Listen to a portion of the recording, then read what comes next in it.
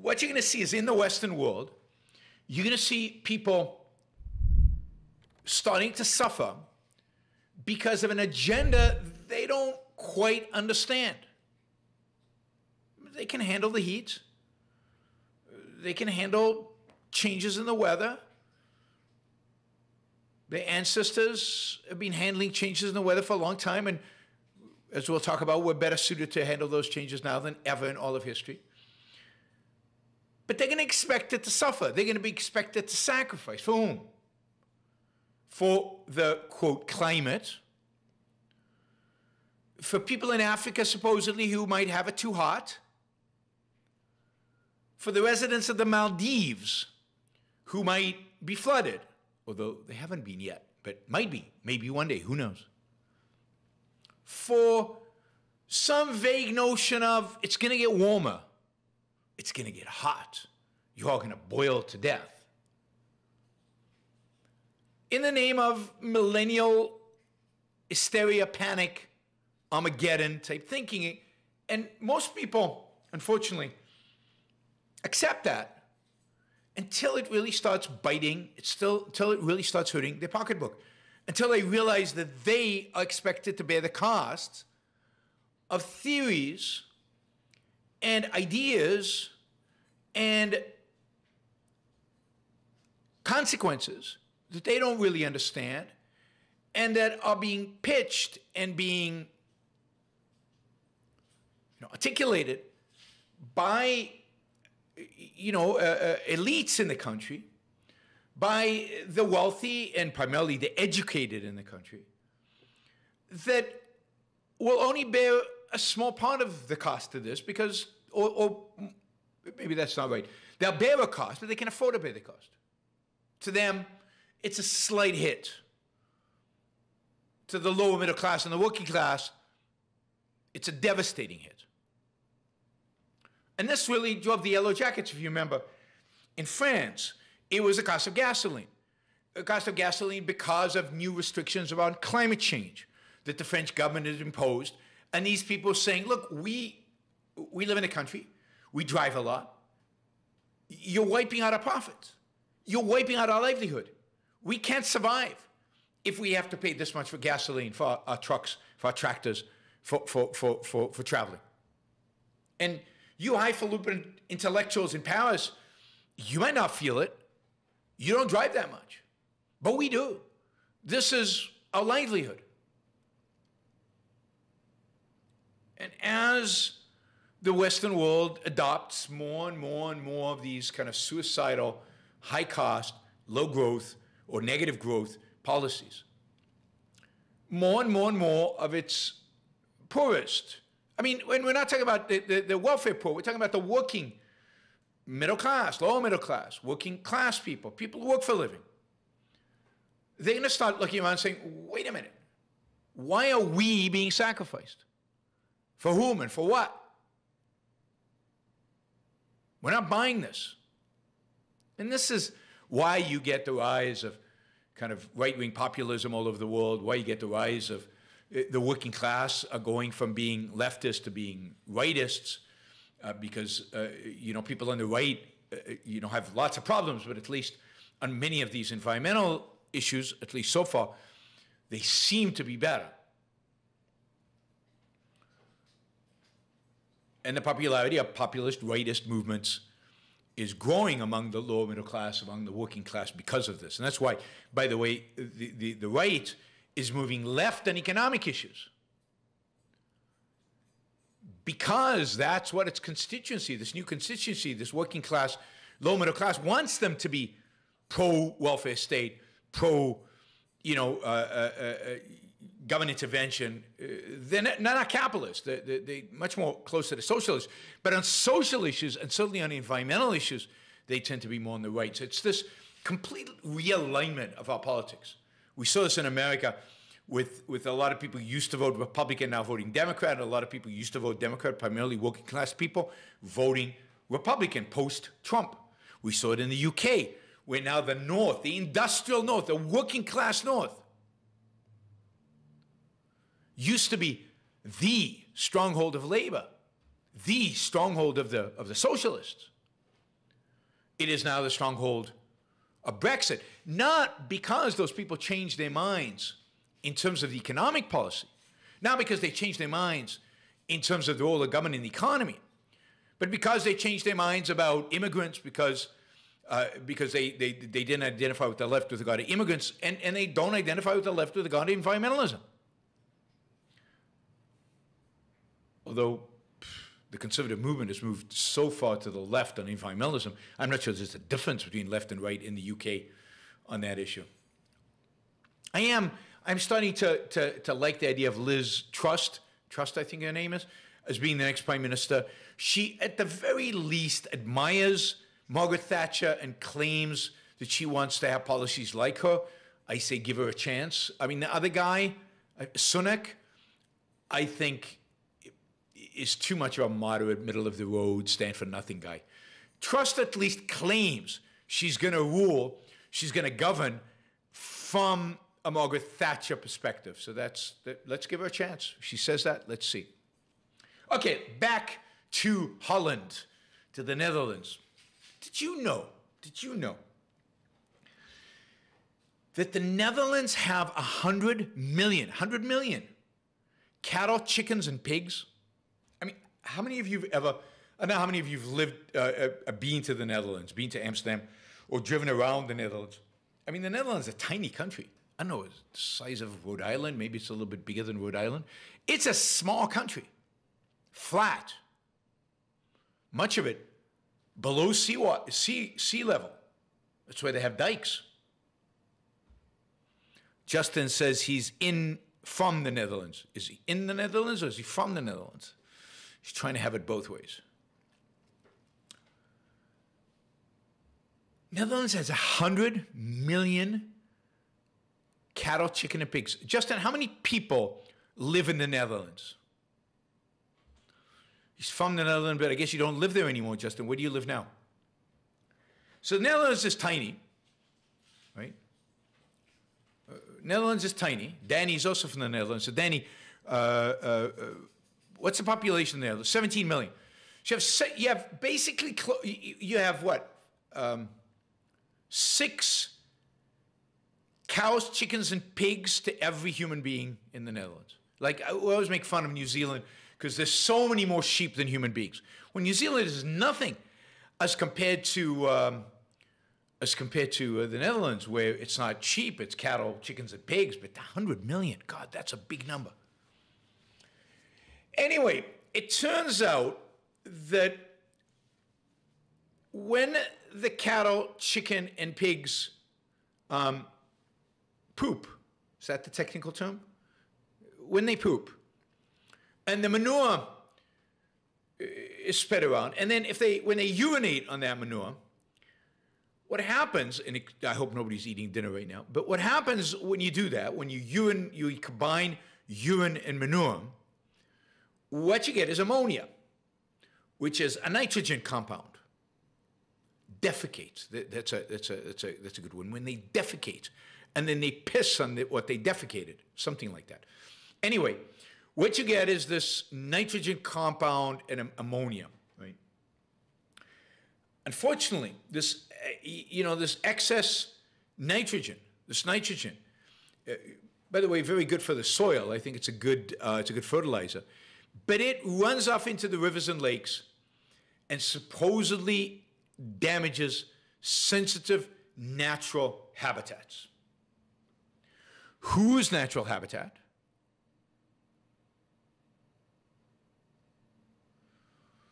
Okay, Netherlands is 16,000 square miles. I don't know how big that is, right? So you get this ammonia, and it runs off into the rivers, and sensitive. It supposedly damages sensitive natural habitats. Now I wonder: is it the natural habitat of human beings? Is the natural habitat of snails? Is it I don't know whose natural habitat it is, but it's natural habitat. It turns out that there's a court ruling that says that in order for new housing units to be built in the Netherlands, in order for there to be new developments, the economic real estate development in the Netherlands, this nitrogen has to be cleaned, has to be reduced. And I guess the government has passed a law that, you know, this has to happen. The courts have upheld it. No new construction until this happens. So the government has decided that they demand that the farmers shrink the size of their animal, livestock population by 30%. 30%. All right, sorry, so Netherlands is 10 times larger than Rhode Island. It's still smaller. Like, I've driven through it. I've driven from Amsterdam to Brussels. How long is that, 2.5 hours? I mean, so that's from the Netherlands into Belgium. It's a small country. Although, you know, Maastricht is like that away. So, yeah, I mean, it's, I don't know, 4-hour drive in every direction, 5-hour drive in every direction, and you cover the whole thing. Right? It's also, by the way, has the highest density. Where did I read this? Right, it has the highest livestock density in Europe. In Europe. All right, yeah, it's wow. Puerto Rico is double the size of Rhode Island. Wow. Yeah, well, you can do the whole of Puerto Rico in a day. You can circumnavigate the island in a day. Anyway, so the farmers have to reduce their livestock by 30% in order to reduce the flow of nitrogen, reduce the flow of ammonia. And the farmers are saying, and they have to do it now. Not in 10 years, not by 2030. They have to do it now. And they're like, you people are nuts. The fact is that you will destroy our livelihood. We can't survive under those terms. And that's what the demonstrations, now. You know, this is consistent. Across Europe, you're going to see more and more of these kind of things. Netherlands is a farming place. They say more than half of livestock farms are either going to have to shut down or they're going to slim down significantly. And the government is just saying, tough. You know, we have to shrink by 30%. You guys do it. You guys are responsible for the nitrogen. You have to do it. I'm sure, you know, the farmers are saying some industry, they should participate. Is anybody really challenging the whole idea of doing this? I also wonder sometimes, why does it have so much livestock? I wonder if that has to do with government policy. That would be interesting. It would be interesting to dig deep into kind of the agricultural policy in the Netherlands and how much of it is really, this is the comparative advantage. And note that Netherlands is an amazing country. I don't know how much of the history of the Netherlands you know, but the Netherlands were really the first country, Amsterdam the first city. Well, not the first in the modern times, to really be based on trade, based on free trade, based on letting people, you know, make money. It was the first environment in which making money was viewed positively in the Christian era. You know, the rich were celebrated.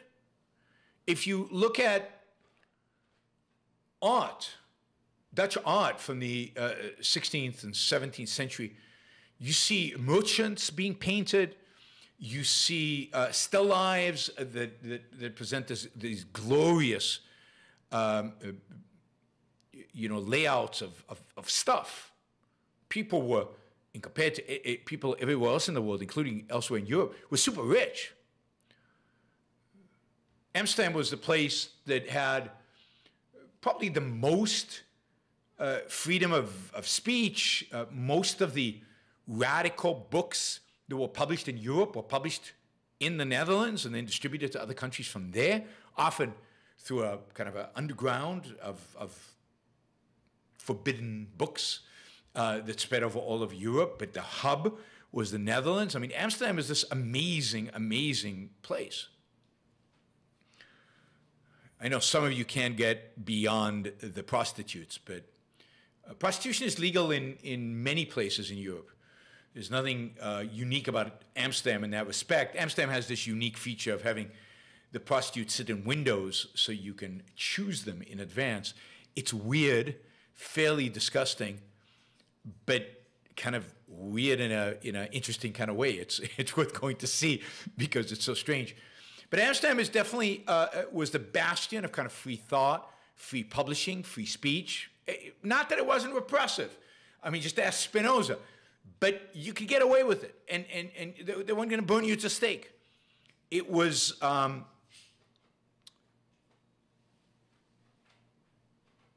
place that you escaped to, like Locke escaped there when he was afraid of persecution in England. But it was also a trading place, in a sense, one of the first cities that embraced markets, embraced capital, speculative markets, embraced insurance markets, and embraced global trade. It was the first place to completely embrace globalization from a trade perspective, and with a positive attitude towards it, not as we're going to go to these countries and get as much gold out of them like the Spanish and Portuguese basically went, and their primary focus was on raw materials, and particularly gold and silver. The Dutch were traders, and they were the facilitators of trade throughout the world. So what happened in the end is that Spain, in spite of discovering all that gold, got poorer and poorer. And all the money, all the gold, actually flowed to the free markets of the time, relative free markets of the time, and that was to Holland and England.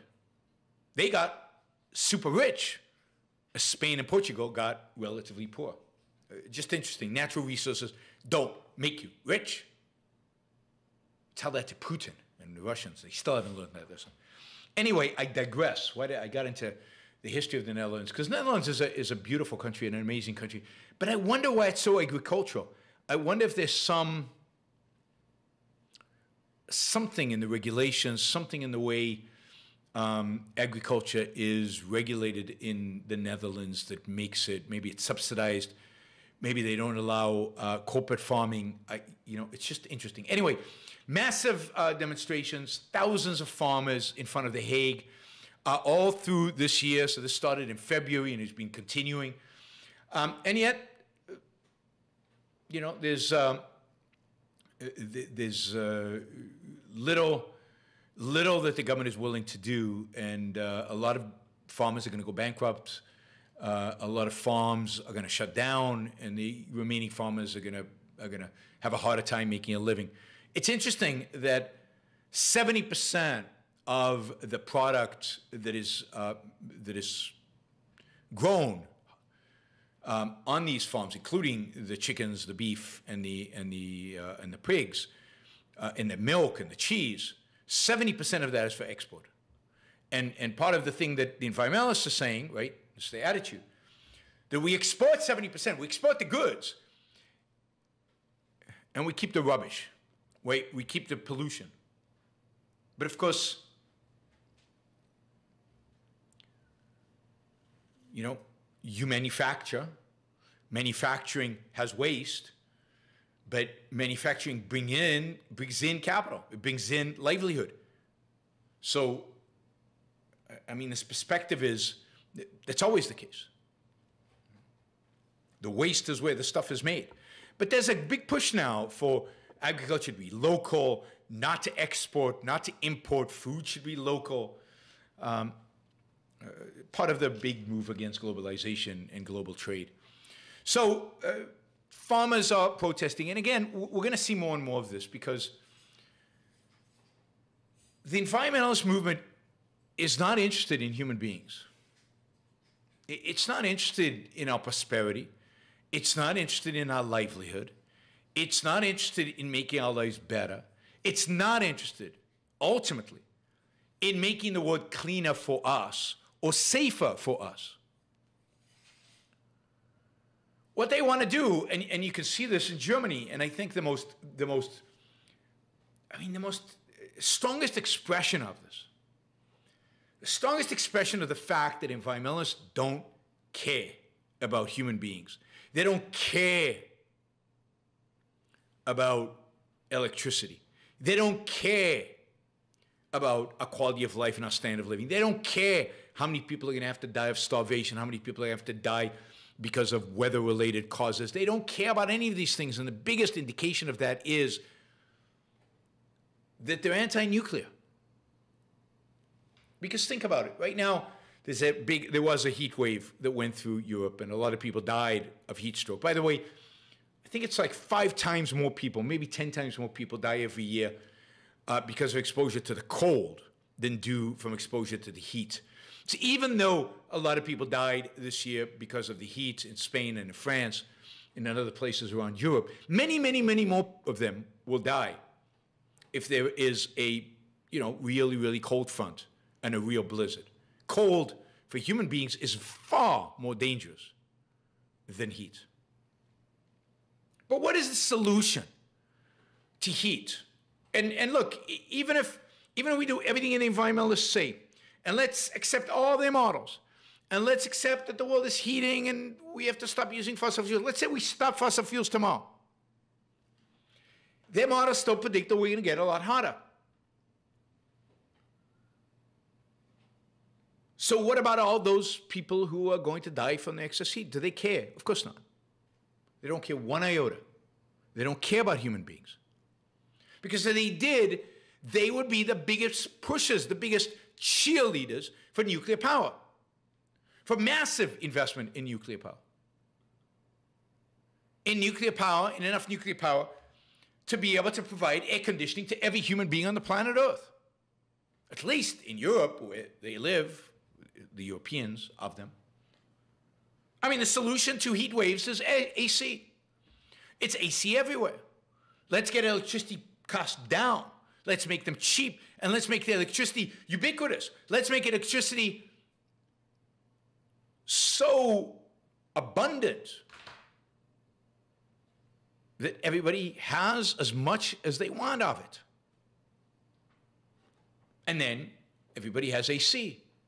So why is it then a problem if the globe warms a little bit or a little bit more? I mean, as I've said before, people live in Las Vegas, in Phoenix, Arizona, in Tijuana and Guadalajara, Mexico. Places that are hot, really hot. So innovate in the production of electricity, not solar and wind, intermittent, unreliable, don't work at night, which is absurd. Thank you for listening or watching the Yaron Brook Show. If you'd like to support the show, we make it as easy as possible for you to trade with me. You get value from listening. You get value from watching.